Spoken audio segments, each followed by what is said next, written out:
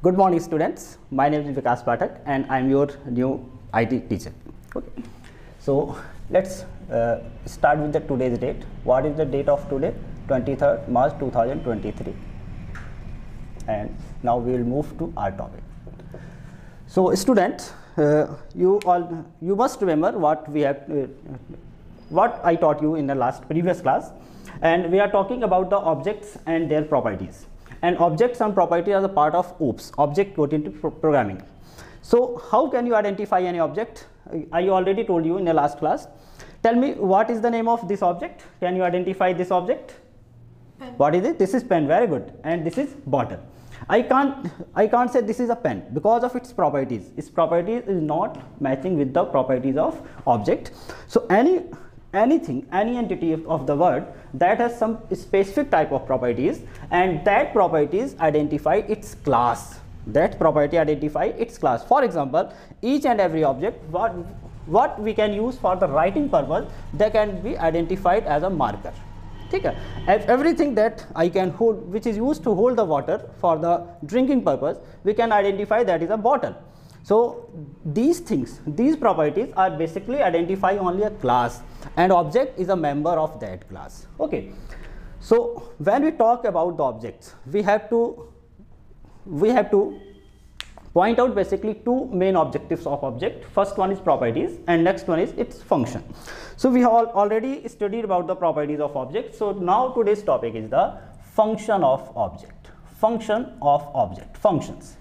So students, you already know any object must have some kind of function. For example, if I am using this marker, the main function of this marker would be that it is able to write on the desk. अगर ये write करने possible नहीं है, then I can say this is not functioning well. It is outdated or it is now need to be updated. Okay. So function identifies the working of object. Working of object. What is the working of objects? This is identified by the function of the class. So every class must have properties and must have the function. So students, we can categorize the function in two parts. First part is class functions or class methods, and another one is instance functions. Instance or इसी को हम कह सकते हैं object methods. Object methods. Okay. So class and instance methods.